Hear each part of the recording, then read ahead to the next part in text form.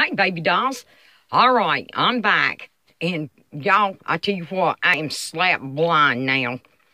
I went ahead and took the other set I had showed y'all of those, excuse me, wooden pieces and painted them. So now I have 24 small paintings.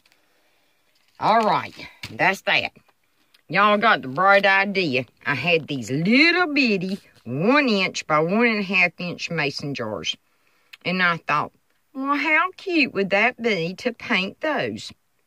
And put little clothespins on the back.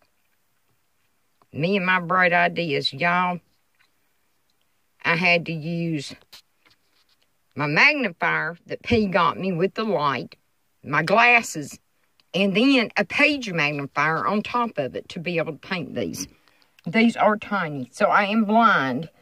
I told them I will not be able to do anything else again for a little while because I can't see now. LOL. It is what it is.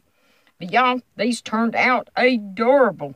I lined some of them in silver, some of them in copper, and then some of them in gold.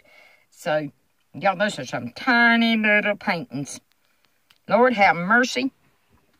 And Susan just gave me a great video on how to do watercolor paintings. And now, it's going to be a while before I can try that, y'all.